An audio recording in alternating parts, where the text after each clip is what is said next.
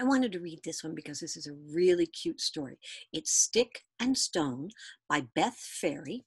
So it's star F-E-R for fairy, because the F-E-R is the first three letters of the author's last name. Stick and Stone by Beth Ferry, illustrated by Tom Lichtenheld.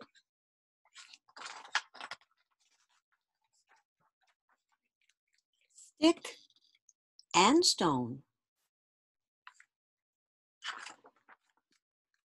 lonely, alone. A 0, a 1,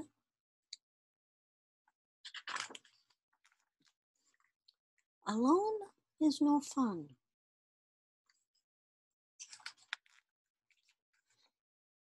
Stick and stone, along comes Pinecone, makes fun of Stone, while Stone was trying to swing and fell off. Pinecone won't leave him alone. Vanish, says Stick. His word does the trick. Stone whimpers, gee, you stuck up for me. It's just what sticks do. Friends do it too. Stick, stone, no longer alone.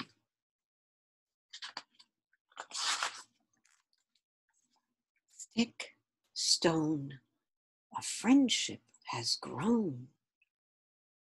They're making bubbles. They wander, explore.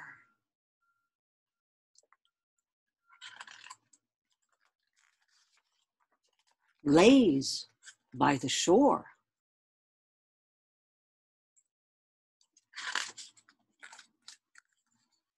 Then thunder and rain, a loud hurricane.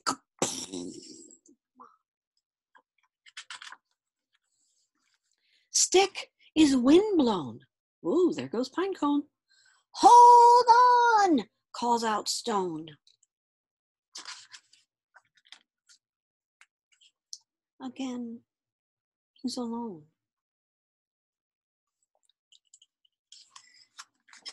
Search day, stick, stick, stick. And search night. No stick in sight. What's this? A huge puddle? Stick, stuck in the muddle. Help! Stone rescues him quick. Cowabunga! Splash! And boom! Out of stick.